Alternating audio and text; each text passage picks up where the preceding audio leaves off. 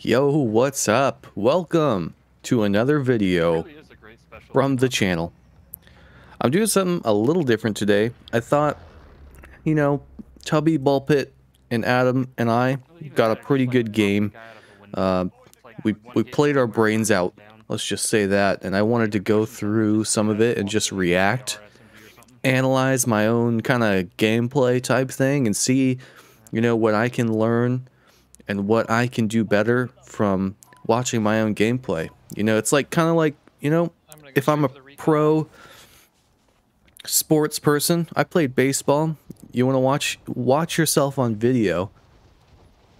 It helps you get better because you can see the things that you didn't see in the moment. So there's also some pretty great strategic plays in this one that I wanted to talk through because you might miss if you didn't get the subtlety of the genius. All right. Anyway, so starting out here, we're getting recons. Yes, we're getting recons. If you don't understand by now that recons are the most OP thing in the game, then you're way behind the times, buddy. It literally tells you where to go, where you can kill people the easiest. If you know what people are going to do before they're going to do it, it gives you kind of an advantage. You can see why. So it's kind of OP. So we're just getting a few recons done, trying to see where this circle's going to go exactly. That way we can know where we have to go. That way we know where everyone else is going to have to go. So yeah, Tubby and I just did that recon. I think Adam and Ballpit are about to go grab another one. So we're kind of split 2-2 here, or 2-1-1 it looks like. And the circle, the reason we landed here is because, I don't know if you saw that, but that circle was all the way, it cut off the entire northern part of the map, like Mill Base and Dam, and the flight path was right below Dam and Mill Base, so it was kind of a crappy circle because the circle was on one side and the flight path was on the other side, which means that the player base is going to be kind of still in the middle of the map. So in general, I try to land somewhere outside the circle as far away from the flight path as possible.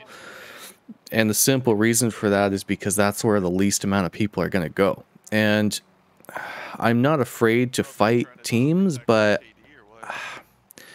you never know if someone's going to pick up a far and you're going to get a Milano, like you could drop super every time. And hey, if I drop super and I get a green far every single time and everyone else gets a Milano, hey, I'll drop super every day. I have no problem with that. But given the RNG of the Battle Royale nature, I prefer to get my loadout before I fight people. It's just a safer play. When I have my loadout, my chances of winning the gunfight go up exponentially. All right. So also there's better things for me to be doing than getting into useless gunfights at the start of the game. If I'm playing that way, I'll land at super, but we're trying to win the game. So this is kind of what you got to do. So I want to land where there's no people. That way, if we do split like this, so you can see we're pretty much all in different places on the minimap. We won't get in too much trouble if we're split because there's not many people here. We pretty much have the entirety of Dam and Mill Base to ourselves, which is perfect because that means I can just go run into buildings, grab all the money. And as you can see, we're pretty stacked right now. We don't have $1 million, but I've got enough for loadout. We've all got enough for self-res, which we don't need. Two of us don't need it. So we're going to end up getting boxes and streaks pretty early on. You can see the first circle has not even moved in yet, and we're already getting loadout. That is the way it should be pretty much every time that you play. So this is working out very well for us. I'm actually surprised that not more people went here because of the proximity of the flight path, which is right over where we are right now, thereabouts at least. So yeah, anyway, you can see where that first circle is going to collapse. It's way out there. So we are going to buy loadout and everything we can right now. The first thing that you should buy is obviously your loadout, and then after that, everyone should get self-res, and after that, everyone should get either boxes or streaks. I can't really decide which one's more important at this point. I think they're pretty equal. But yeah, you need them all. So at this point, I kind of forgot that they didn't have a heli. I thought that they had a heli for some reason. I'm just used to everybody having a heli, I guess. So I kind of flew off without them towards the recon. And I don't remember that they don't have a heli until I think Tubby tells me. Excuse me. There's so many trophies. Oh, I gotta drink some cold coffee. I don't have Corona. I'm just saying. Just so you know. I'm good. Right, so I'm flying over, and we didn't get a UAV. Normally, if you're going to go into a new location, you should buy a UAV and pop it, just so you know what you're getting yourself into, because most of the time that we die, it's because there's a team somewhere that we didn't know was there. I'm pretty confident in our skill to be able to take a team head on most of the time, but you can never tell when someone's camping a corner. So get a UAV and then go for your recon, especially if it's in some place like downtown or farmland. Oh, don't even get me started about farmland. But we didn't this time because we were fairly confident no one was here. We had not had much action the entire first circle, and nobody landed here. So we were pretty confident it was a safe buy. But even so, I flew over police and around. I don't just go straight there, you know. Don't just let them know exactly where you're going. Bait it out. Let yourself get shot a little bit. Don't die, you know. Like have a plan to duck into cover. But I flew around a little bit so I could bait the shots out, know if anyone was there or anyone who was brave enough to shoot at the heli anyway. So then I went back to that buy to get a streak because I saw the circle. Look where we're going. There's no cover up there. We have to go and hold that high hill up there. There's no cover, and if we get in a bad spot, there's nothing we can do. There's nothing we can do to save ourselves. So if a team knows what it's doing, they can easily push us. You know, because especially if they have streaks, which you'll see later. It was a Michael Bay movie, pretty much. I stole that from a Twitch chat, actually. Whoever said that, you're a genius. Yes. Yeah, but I went back to that buy that we got the loadout at. Just a tidbit here, because we already knew it was safe. One, because we just came from there, which doesn't mean that there can't be someone there. There can be someone rotating into that buy right as you leave it. But I was fairly confident no one was there because the circle was literally on it. So if anyone was there, they're dumb. And I will take that chance, knowing that the COD community, you know, sometimes not the super brightest. No offense, because I'm one of them, but I was willing to take the chance that no one would be there. Anyway, and plus, I'd rather take the chance at that buy that no one's there and get a streak there. Because I have a heli, I can get away from the gas really fast, than to take the chance at some other buy where I literally have no idea what's going on. Okay, so we have to take the hill. I just now realized that I got here and they're back driving hundreds of meters away because they didn't have a heli. And yeah, I just kind of left them. So sorry, guys. So the key to this circle, which we're talking about right now in game chat, which you can't hear, as you can see, there's no cover, but we have this ridge where we can look down on everyone. And as you can see what I'm doing right now, I'm in the heli for two reasons. One, I'm too lazy to go walk around. But most importantly, I can third-person peek everywhere around me at a 360-degree angle and see everything. If I'm on the ground, I can't see over that hill. But if I'm in the heli, I can see over the hill, but no one can shoot at me. So that is why, most of the reason why I'm in the heli. Also, if you're in a vehicle, it's not on the minimap. The person in proximity to you, close enough to see you on the minimap, sorry, it's not on the tactical map. It's on the minimap, obviously. You know, everybody's seen a vehicle go by, it's in red. But on the TAC map, you can't see a vehicle if someone's in it. So if someone opens their map, they won't be able to know that I'm there. Only if they're close to me, which they would probably know anyway, because there's a heli there. But either way, it's mostly for the third-person peek aspect of this. So while I was doing that, The rest of my team, I was kind of go scouting the location, see if anyone was up there that we needed to push out, because I have a heli, I can easily escape most engagements. The rest of my team was going and getting Berthas, because that is kind of the key to the end game here. Streaks and Berthas is what wins you the game in these open kind of hill circles. So I shouldn't have gone with restock there. Oh my god, he just bent it like Beckham, that loadout right there with that Bertha. And don't pay attention to Ball Pit's driving right here. It's kind of embarrassing. Sorry, Ball Pit, but you gotta stick to the walking probably. Leave the driving to the pros. He understands. So we've all got our second loadout. I should have gone Ghost because the main reason to go restock is the Claymores. And if you're up in the hill like that, the Claymores don't do you too much good. Sorry, man. I don't know what's going on with my throat today. I got up like, I don't know, an hour ago. Still drinking my coffee. Still warming up the old vocal cords. So yeah, anyway, Ghost is better because you're off the mini-map and off heartbeats, and the Claymores don't do me much good anyway, but it's not to say that restock has no value in circles like this, because infinite stuns, well, over the recharge rate, you know, is still pretty OP to have as many stuns as you need for every engagement, which is a large reason why I like restock. So I could have gone either way, but if I had to choose again, I probably would have gone Ghost. But it really doesn't matter in the end because we all have Berthas that were in 3-peaking this whole hill, and if you just look at the map, you know we're up here. Like, 3 Berthas don't just spawn up here for no reason. Like, there's people here if you see Berthas up in the hill. So at this point, we've done enough recons where we know where we have to go. It really, like, at this point, you see the circle is kind of, fire is in, the police station down there in that little town is in, and the hill's in that last recon that we did. On those circles, it's a 99% chance, basically, that it's going to pull hill, and we all know that. So we're not going to waste our time doing another recon to prove that, yeah, we need to be in the hill somewhere. Also,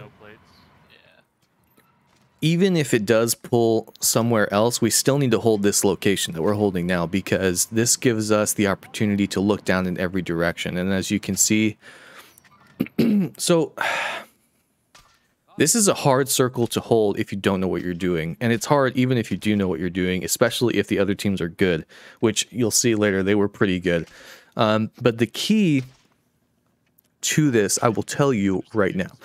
So the tendency that most people would have when they go to hold a position like this is to get in that back little dip. Where's my mouse? Like back in here, you know, where no one can see you because it feels safe, you know. No one can shoot you unless they're right on you, and you can surprise anyone who comes over the ridge.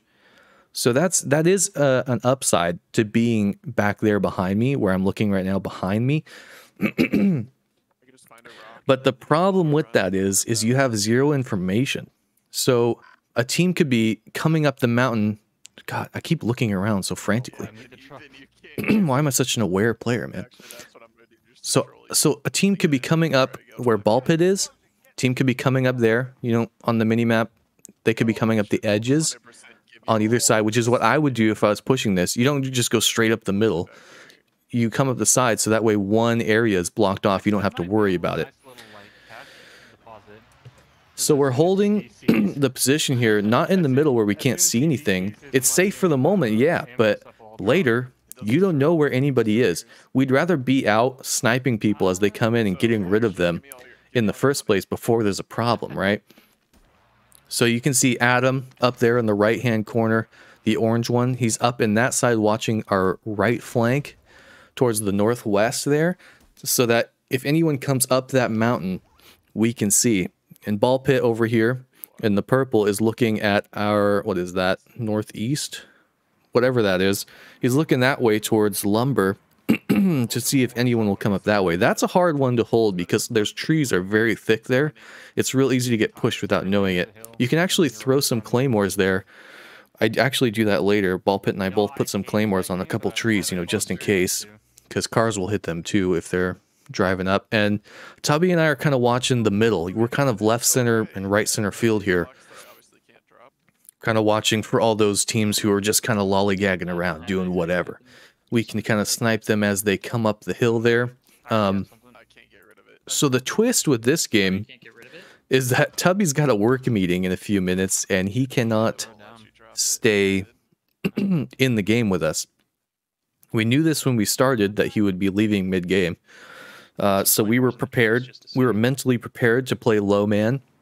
And we have 3 Berthas, so we can handle the extra stress. So he's just throwing all his stuff down right now to get rid of it, so that when he leaves, we don't just lose our investment into his life and all his things.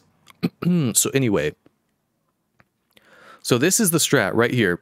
Adam came in to get the munitions box. He's going back up.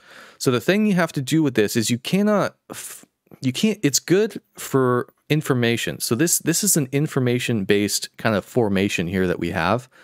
But if one of us gets pushed hard, the majority of our team needs to go and condense towards that person. So right now, if Adam got pushed, if he says, yo, I got a team coming up the hill on my side, me and Tubby at least are going to go over there, and Ball Pit needs to pull back a little bit. And if we can't handle it, he needs to help us. So that's a communication thing. It needs to be communicated early and often. When, what did I just use the frickin', what is that saying? That's like an HR saying, early and often. I don't know. I don't know what I'm doing. You know what I mean? So as soon as someone communicates they're being pushed, we all need to shift. It's like a zone defense, kind of, like in basketball. If you ever played basketball, I'm sure there's other sports analogies. But anyway, you know what I mean. You got to help each other out. You can't just commit to this strat and stay like this. You got to be flexible and kind of absorb the attacks as they go along on either side, whatever side they come from. Everybody's got to be helping. So yeah, this circle is the reason I run the HDR right here. I don't even know if I get many HDR kills this game, but yeah, because I can see pretty much everywhere, all the way to that blue building out there, all the way to lumber, and I can take someone out before they can get even close. So before they know what's going on, I can kill them. That's, you know what, that is the essence of winning the battle royale, especially in Warzone when you have recons to do. That, like, they literally tell you exactly where to go to win the game. It's kind of insane if you think about it. You know, all you have to do is spend a few seconds on a recon and you know where everyone is going. So the fact that we can predict kind of the entire way the game plays out is OP for us, but anybody can do it, but nobody does it. People don't take advantage of all of the assets that they have, and they expect to win just based on pure skill. You know, and some people can do that, but I am not one of those people, so I need to take advantage of everything that I can. Anyway, so we all, I think, have streaks at this point. I think I dropped my box if I had one. Tubby dropped his box. He's just going off out there to see if he can kill someone because he's going to leave anyway in a few minutes here. So we got our formation. We know that everyone's going to rotate into fire, police station, and all of them are really going to be coming out of lumber towards Ball Pit's side, and I know that. So I'm about to go rotate over there to look with him because they're about to have no cover over there. Like the people on the police station where that king is right here and the fire station, they're going to stay there. They're not going to push the hill unless they have to because that's the way people play. But the people out of lumber, they're going to see, oh crap, there's no more buildings for us to hide in, so we're going to push up the hill unless they see us and they're too intimidated, which is possible. But either way, they're kind of in the open there. So yeah, that's what I'm doing here. Let's just fast forward a little bit. I've said all I wanted to say about this strat. I'm placing claymores. I'm going back up. Let's see what's happening. Tubby's in fire station right now. Who knows why? Who knows what he's doing? Let's keep going. Keep going. I'm standing on my truck. Tubby just died, which is fine. He was going to leave anyway. He knew that. So now we're a man down. And now it's even more important for us to do that condense thing that I was saying earlier if someone gets pushed. So right now we're kind of debating, and I'm debating in my head as well, do we condense now? Because we know we're going to get pushed, and we don't have really enough people to cover this entire distance that we're trying to control right here. We're trying to control the entire top of this hill. Obviously, that's best case scenario, that no one is allowed up here, and in final circle, we just kill everyone before they even get a chance to see us. But the odds of that happening with a man down especially are kind of low now that everybody is rotating in, and there's still 6 other teams left. So I'm kind of just, whoa, that loadout was close to Ball Pit's truck. I'm kind of debating, hey, Tubby's back. Kind of debating, you know, do we pull back to Adam, or does Adam pull back to us? Do we take center hill here and let them come up over that ridge where those loadouts are? I don't like the idea of them being able to come up that ridge, just because it puts us in more of a 50-50 gunfight where no one really has the advantage. They have cover, we have cover.